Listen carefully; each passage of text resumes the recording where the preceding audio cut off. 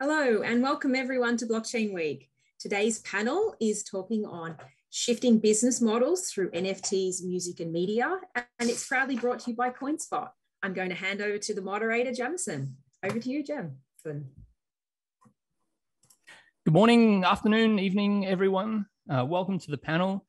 Today, we're going to be talking about how this nascent technology of NFTs impacts artists, collectors, investors alike. My name is Jameson. I'd first like to apologize for speaking to you through this baby gorilla cartoon. Anonymity is actually very common in the NFT space, but it is decisively less so at national conferences. So with that out of the way, it is my pleasure to introduce our illustrious panel to you today. First up, we have Joan Westenberg, at Joan Westenberg on Twitter. Joan is a Web3 writer, angel investor, and creative director. She founded a tech PR and communications firm called Studio Self and has been named one of the leading startup voices in Australia by a smart company. Joan's writing has been published in just about every publication worth reading. Next, we have Mark Carnegie. I hope I'm pronouncing that right, Mark. You are. Fantastic. At I am Mark Carnegie on Twitter. Mark is the founding partner of MH Carnegie, an asset management firm with over $900 million AUM. And in preparation for this panel, I read an excerpt about Mark, which described him as a tough-talking, big-thinking investor with a combustible temper and a taste for profanity. So this should be a fun conversation. Finally, we have Domino at Domino's Music on Twitter. Domino is a multidisciplinary artist focusing on music and visual arts to tell conceptual and personal stories. Specializing in rap, poetry, film, and performance, Domino aims to make you feel and think. Now, before we get into the swing of things here, I'm going to pass it over to our panelists to fill in any gaps from the intro and perhaps tell us a little bit about how they came to be active in the NFT space. So Joan, let's hear from you first.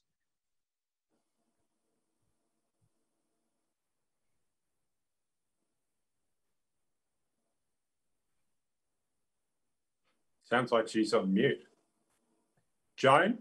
Yeah, I'm not getting Joan's audio either, unfortunately. Okay, neither is Domino. We'll hand that over to the tech team and Okay. Oh, no, you're there, Joan. Okay, back again. All right, good. Yes, I'm Joan. I'm having technical difficulties today. I just moved house, so you'll have to bear with me. The only gap I can think of in that bio is that I do make a really mean red sauce that doesn't get enough credit and should get a whole lot more attention on Twitter, but then I should talk about it more. The key is butter, like so much butter. The key to life is so much butter, Joan. It really is. Honestly, the more butter, the better. Exactly. NFTs and butter. It's all just enriching the experience. Obviously, I'm a transgender woman. I am a blogger, writer, and I do a lot of my daily work is with MODA DAO, where we are building out, I guess, the future of blockchain music through technology, tools, platforms, and community. We're working on audio fingerprinting tools that enable you to track the genesis of your NFT the first time it is minted onto the blockchain. And we're doing a lot of work with some very cool partners there. So that's kind of the overall picture of me. I got into the space just because I am a creative and I'm an investor. And so NFTs and Web3 are kind of the ultimate nexus of those things. You know, I spent a lot of time touring around in a crummy van playing punk rock. And I spent a lot of time turning up at pitch nights, investing in startups. And between the two things, NFTs just drew me right in. But both of those things sound like the perfect genesis story for NFT life, Joan. Mark, over to you. Yeah, so I got drawn into this by accident, the whole play to earn space and a whole series of challenges I'd seen with some small philanthropic initiatives that I'd been making in Africa in terms of trying to advance the cause of getting people who are excluded in the world's economy into it. We were simultaneously trying to do a coding school up in Papua New Guinea, and it just seemed so clear to me that the NFT space was going to be a far, far lower friction on-ramp for people to become engaged in the world and in the world economy. It's now become sort of mainstream that the metaverse is coming here to all of us. But my key focus is on the excluded couple of billion people in the world. Secondarily, I think there's a great opportunity for the creator economy to take back economic rents from the centralized platforms, Instagram and Google particularly, and do something that really will rebalance the power between capital's unprecedented high share of GDP and Labor's unprecedentedly low share. So that's the reason I'm here. Sounds a bit airy-fairy, but I'm as much a red-blooded capitalist as anybody else, and I'm certainly here to make money as well. That's a fantastic intro. I look forward to talking a bit more about that later. And Domino, I've saved you for last because I'm going to throw the first question at you after this. So the floor is yours for an introduction. Awesome.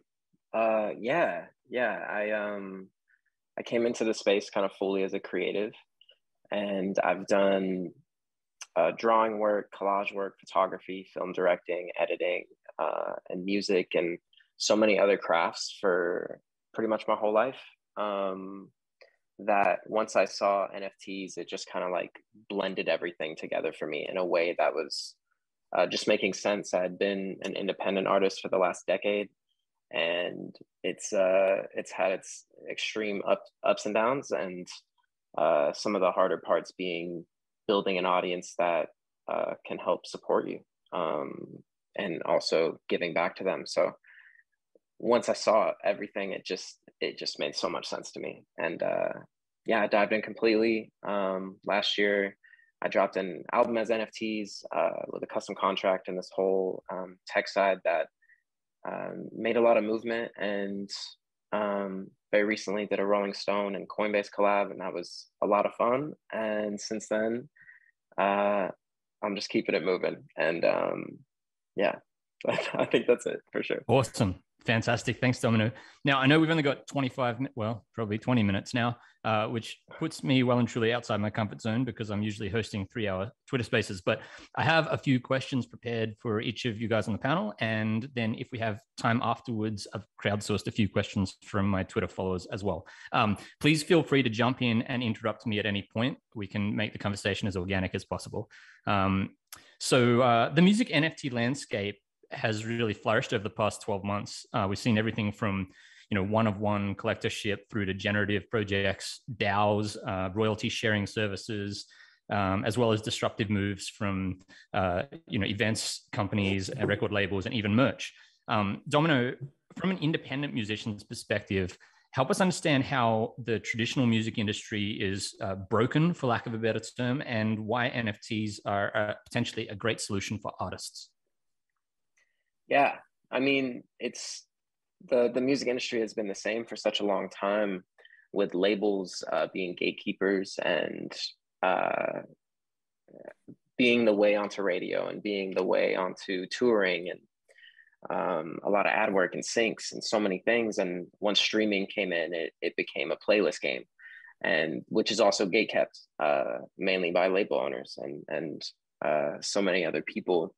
That as an independent artist not trying to sign and give away full creative rights and essentially be given a loan, you have to go through the mud for so long to build a core fan base, to fund yourself and fund videos and fund photo shoots. And on top of that, all the ad placements and rehearsal spaces, everything that you could think of, that it becomes really difficult really quickly to continue with a high quality product.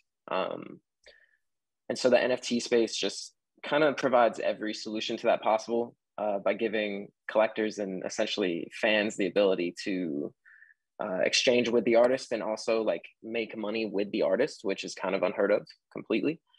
Besides collectibles and rare items from historical moments in music history from huge artists and stuff, it's a bit unheard of, especially for independent artists. So there's an unlimited amount of options that we can run as creative musicians, from blending different ways of dropping using NFT tech with multiple mediums to tell stories, with collaborations, to fully running it into crypto and DeFi with staking, to give tokens, to give access to other things, and it becomes something new really quickly. Yeah, absolutely. And tell us a little bit about your personal experience developing NFTs for your music. Like, obviously, at some point you were brand new to this, and there was a lot to learn. What did you find most challenging and most rewarding about the process? Yeah, like I started minting in February of 2021, so it's been like just over a year, and even just in that time, it's been this complete overhaul of change in the space. There weren't music platforms, and music wasn't even really a thought besides from like some certain huge artists. So I was dropping visual art, I was dropping drawings, different drawing collections and paintings, and then started doing spoken word, and then started doing film. And then I had to take a step back and saw that it was a huge opportunity to give an album out in a new way that hadn't really been done before. So the marketing assets became pieces, NFT pieces. They became art pieces that promoted and hyped up the album, that hyped up the music. And that was really, really interesting to me. And that every piece of the puzzle to advertising something can now not only be an art piece, but also be a collector's item. And then also something that can benefit someone else as an investor and holder. It's been a lot of fun, and giving holders creative decisions has been very, very interesting musically, and has brought on a lot of different things that I never thought was really possible before NFTs and the tech that it provides. So yeah, the harder parts were just making it unique in a space that was so overran with so much. And kind of not focused on conceptual art as much in a hype way. So exploring that and seeing how I could collaborate with different platforms and have partnerships with different platforms in order to push it more, and other things like that became kind of the difficulty. Yep, understand. There's a really interesting conversation, I think, to be had around collectorship versus utility and how those things intersect. And talking about like innovations, particularly social innovations, there've been quite a few DAOs formed around music NFTs over the past 12 to 18 months. I was going to throw it over to Joan. Can you give us a bit of an overview of the DAO landscape as it pertains to music and your experience with MODA DAO? Yeah, absolutely. So I think DAOs are in a really interesting space right now where they have been a trend, they've been an exciting thing, but people are starting to step back and say, okay, well, we've created a DAO. What does that actually mean for us? What is our responsibility now that we've done so? There is a fair bit of misconception about what a DAO represents in practice. There was somebody on LinkedIn the other day who had a very popular post talking about how every NFT is actually a DAO, even if it's completely centralized, which is obviously wrong, but there's all these ideas floating around because it's such a buzzword. So my experience with DAOs has been largely positive. The landscape it's growing, it's vibrant. People are coming up with ideas, people are launching DAOs, but I think we've yet to reach that level of maturity where we can point to the various like successful DAO case studies and just say, this is what works, this is what doesn't. People are developing ideas around governance, people are developing ideas around structure, regulation, and so on. With MODA DAO, for example, we just recently brought on and started developing the role of DAO Master, which is based on the Scrum methodology, and it's a decentralized role enabling somebody to come in from the community to drive various community projects, trying to get over that DAO inertia problem that we often see. But there are all kinds of experiments that are in play with different companies trying to try out DAO structures. I think the important thing to think about is, does the project I'm working on need to be a DAO? And if so, why? And if you have a really good why, how will you actually execute it to ensure that governance is truly decentralized and that it truly does serve the community? There's all these questions that you really have to ask. Yeah, definitely. It definitely still in its infancy in some ways, but has come a long way. And one of the things that I find attractive about DAOs is they seem sort of naturally more conducive to like equality within the space. And you actually recently published an article on your Substack titled "Tokenize." I'm going to say "Tokenize effing everything" because I don't even know if we're allowed to swear here, but tokenize effing everything. In that article, you're right. It's clear that tokenization has the potential to change the world as we know it. By making everything from data to assets more easily trackable and secure, we can create a better, fairer world for everyone involved. I was hoping maybe you could speak to the idea of like fairness, equality, how tokenization can help promote that, how we can strive towards it, whether DAOs come into it all, just your experience with that. I think we already do live in a very tokenized world. It's just that we as individuals don't necessarily have the power or the control over those tokens. I mean, what are our tax file numbers and so on, other than tokens that essentially define who we are and align us with government structures and power systems? What I'm trying to say here is that my idea of a tokenized world is not one in which, okay, everything's an NFT. It's one in which through owning your own token, owning the tokenization of your assets, your data, and so on, you get to choose who has it, who accesses it, who does what with it. And so it's not necessarily about, hey, I'm going to sell everything I own or license everything I own. It's about, hey, I'm going to make the decision not to do that. I'm going to make the decision to protect my privacy, to protect who I am, my identity, because I am the one who controls that token. And that's kind of more what I think about when it's examining a freer, more equitable world. It's rebalancing that power structure by giving more people access to the control around who they are, what they say, where they say it, when they say it, and how. And I think we don't really have that at the moment. We have very definite power imbalances because, I mean, society today, like we are, whether you're talking about our social structures, our social groups, our demographics, the way we live, the way we lay out our suburbs and cities, and the way we have laws and regulations and so on. It's all based on traditions and a foundation from hundreds of years ago. It's essentially trying to run the latest Mac OS on a Commodore 64. Like that is the disparity that we have between where we are today in who we are as a society and what we've built it on top of. And so I think kind of taking a step back and asking how we can rebuild some of those infrastructures is only going to be a positive thing.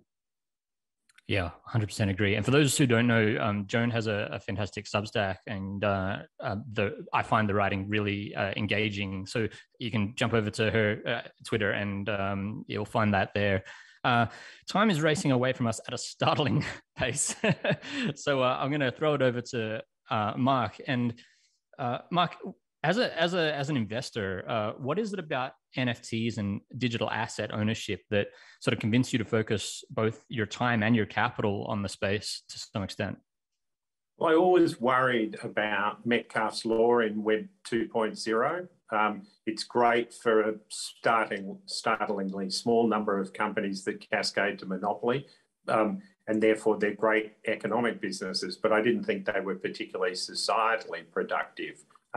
The businesses that ended up being realestate.com or car sales or Google or Facebook. Whereas I've got a hope here that, in fact, there's going to be groups of people who want to escape from that environment and create better economic structures that allow profits and revenues to be shared more equally. And I think that you've got to go back to Kevin Kelly's 1,000 True Fans essay that was about the same time as the Genesis block was minted on Bitcoin to give you a sort of intellectual underpinning of what we're talking about here. What he said was, you can find 1,000 people who really, really are interested in what you're doing. And if you can get each of them to spend $100 a year, that's $100,000 of income. And that is not for any creative person beyond the realms of possibility. And I don't know how many artistic friends you've got, but $100,000 a year, and he was talking US dollars, is a huge amount for the average artist to have in terms of sustaining themselves and not being forced to couch surf and eat other people's food after they've left the table. So I felt like it's a really, really powerful thing there. And then my sense is that the questions about DAO governance are what I call fractal to Plato. They go back to the questions that Plato was asking about governance. But as Joan says, what it allows us to do is hit control or reboot on governance structures and not just carry on the way that we used to carry on when the mail was the only way to communicate, and therefore you were a delegate in one particular way in your democracy. Now that's not the case. Now, I'm probably a bit utopian in that my belief is that most people want to be part of the radical centre and they don't like the extremism that's popping up on social media these days. And so I feel like we're a bit tyrannised by the crazy 5% on either end at the moment. And I feel like Web 3.0 and the whole NFT environment is going to create permissioned access that allows people to actually force better conduct, a bit like Reddit promised, but then struggle to find how to deliver. So this all sounds a bit airy-fairy, but I do genuinely believe these communities that come out of the fog are going to be incredibly productive. They're just going to look much more like Rotary or the Lions clubs of the 1950s or the Quakers of the 19th century than they are any of these, one person's got super voting control over a monolithic international company. Yeah, fantastic. I genuinely wish we had more than 25 minutes. We could talk about that for hours. I'm glad you mentioned Kevin Kelly, that seminal essay. I think I had a tweet a few months ago that basically said in this space, it's sort of potential for people to have 100 true fans, not 1,000 true fans, if they sort of work and play their cards right and develop an engaged community. Mark, a little bit of a loaded question, and of course, nobody's here to provide financial advice, but what areas of the NFT space do you see presenting a great opportunity for investors over the next few years? Well, what I say to everybody is please don't think about this as a capital thing. Think about it as a labour thing. The opportunity here is to take 7 to 15% of GDP away from financial intermediaries and put it back into your side hustle or your labour, economic return on your labour. You're probably spending 3 to 4 hours a day on social media at the moment, essentially working as a slave for Google or Facebook. This is an opportunity for you to take that labour, think through the Kevin Kelly idea about being a creator, develop some NFTs like Domino's been able to do, and take economic control back for that. So my fundamental point to people is this is a labour game. Everybody's trying to play it as a capital game. I think that's wrong. I can give you the bull case and the bear case for Bitcoin and Ethereum. And I've been, widely quoted as saying the hype cycle here is just out of control and prices are, way detached from reality. So I'm not a person pushing the let's go and spend huge amounts of money in this space. I'm somebody saying give up your job and join the NFT space because the profit share of GDP is going to be lower and the labour share of GDP is going to be higher. So that's my fundamental point. And then the second point, I'm sorry, this is too exhaustive, is what I've said to people is if you're in my sort of view about where your asset allocation should be, which is, single digit percentage allocation into crypto and maybe closer to, less than 5%, 2, 3, 4%, then I think there's every chance that even if you dust all the investment you've made into crypto, you will have learnt about how technology is going to change the world in such a way that the rest of your portfolio is going to benefit enough to more than make up for your 1 to 3% investment in crypto. So that's my view, which is your world just completely changes when you're in this space and you see things so differently. Your view about your traditional portfolio changes radically as well. Thanks, Mark. Unfortunately, the tyranny of time limits has gotten the better of us, and we are 5 seconds away from our limit. So I just want to thank you all so very much for sharing your time and your thoughts and your expertise with us today. And I hope to catch up with you again in the future. Fantastic, Jameson. Thank you. Thank you. Thank you so much.